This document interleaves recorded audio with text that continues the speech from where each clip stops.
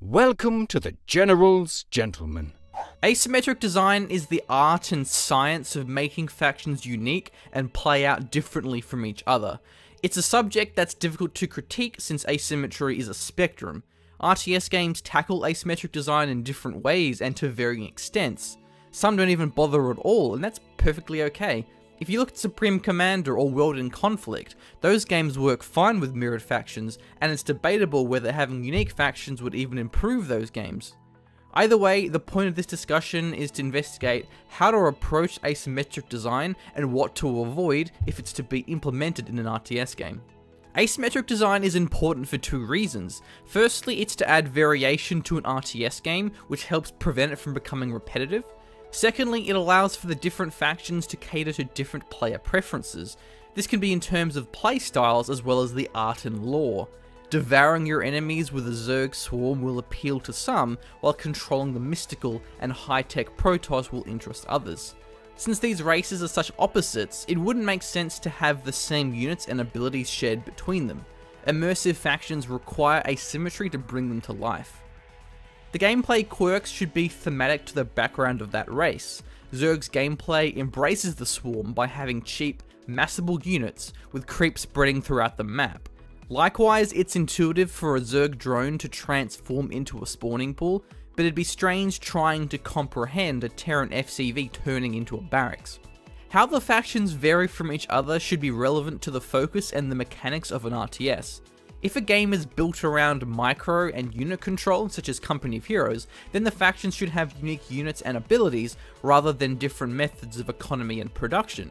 Alternatively, if an RTS game is focused more around production, such as StarCraft, then it makes sense for the three races to have different methods of producing units and teching.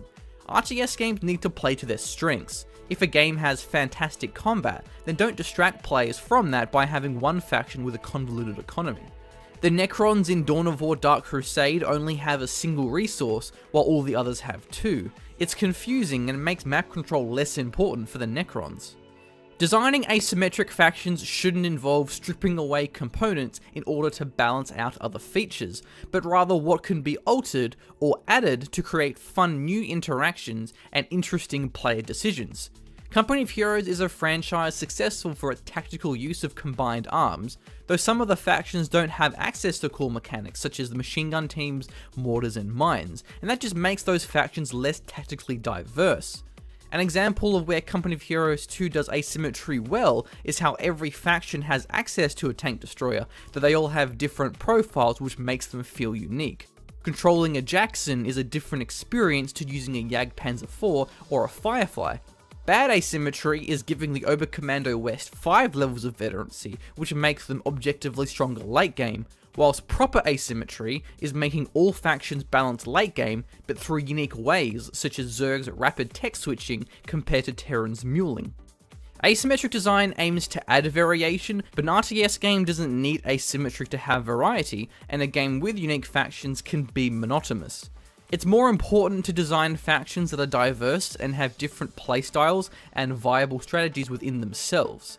Often factions are designed around having particular strengths and weaknesses, such as stronger aircraft or additional mobility.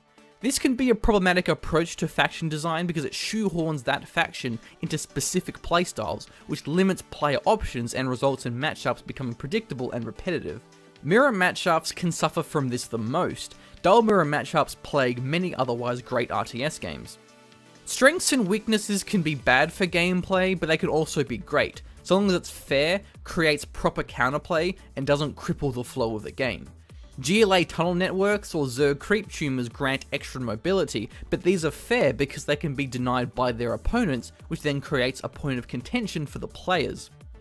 If not implemented carefully, asymmetry can become a nightmare when it comes to balancing different types of maps, game modes, and skill levels. In Company of Heroes 2, OKW and British lack proper garrison clearing tools such as flamethrowers and mortars, so they suffer when playing on urban maps. The British do technically have both a flamer and a mortar, but their implementation is gimmicky and inaccessible, which prevents it from being a consistent counter. StarCraft 2 is affected the most by rigid map design, where a particular map formula is required to balance out how vastly different the factions are. For For example, all main bases need a defensive ramp to balance out Zergling mobility, whilst base locations need to be densely packed together to balance out Terran medevac drops. For better or for worse, it's ultimately a core component of StarCraft's gameplay, and it's balanced out accordingly. The important takeaway is that asymmetry requires foresight to understand how design decisions require careful implementation of maps and game modes. Unlike StarCraft, Company of Heroes 2 suffers from this oversight by having inconsistent map design combined with the design flaws of their factions. It's essential that asymmetric design isn't overdone. More isn't always better, and many games have fallen victim to unnecessary and excessive asymmetry. The best way to approach asymmetric design is to think critically about the focus of an RTS game. What's the core experience going to involve, and how is that going to be fun for the players? That essence should be taken and diversified across the units and factions, not to dilute it, but to reiterate upon it. Dawn of War 2 handles asymmetry brilliantly because it knows when it's okay to step back and mix in units and abilities that are shared throughout the other factions. Melee units such as Banshees, Slugger Boys and Hormagaunts all fill the same role, yet they have distinct statistics, abilities and upgrades which makes them play out differently from each other. While at the same time, the Shuriken cannon is practically identical to a Devastator Heavy Bolter, and a Bright Lance platform is no different to Las Cannon Havocs. Asymmetric design in RTS isn't inherently good or bad. It's a tool that needs to be used carefully to improve gameplay, rather than harm it by making factions one-dimensional. The aim isn't just to make factions different, it's to create a wider range of mechanics, strategic decisions, and fun micro, which gives a game more life and allows players to find a faction which appeals to them. RTS games should aim to achieve this whilst remaining fair for all factions, regardless of skill level, game mode, and stages throughout the match, whilst relying upon maps designed to embrace and balance the varying characteristics. And that's it for my thoughts on asymmetric design. I hope you enjoyed the video, and thank you for watching, and especially a big thank you to our supporters on Patreon that allow us to post a video every day now. It's pretty much my full-time job, so if you do want to help me maintain the schedule and not be very, very poor, then please do consider checking out our Patreon.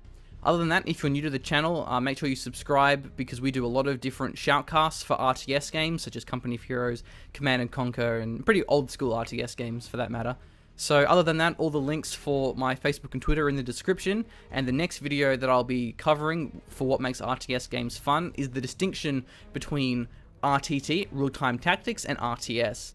It's an interesting topic, and I want to cover it now because with Dawn of War 3 being announced, there's a lot of people that are like, yeah, Dawn of War 2 sucked, I hate that that game didn't have base building. And that kind of annoys me because I really like Dawn of War 2, but a lot of people didn't. So I do want to sort of explore how RTT varies and what it actually means for gameplay. Alright, thanks guys.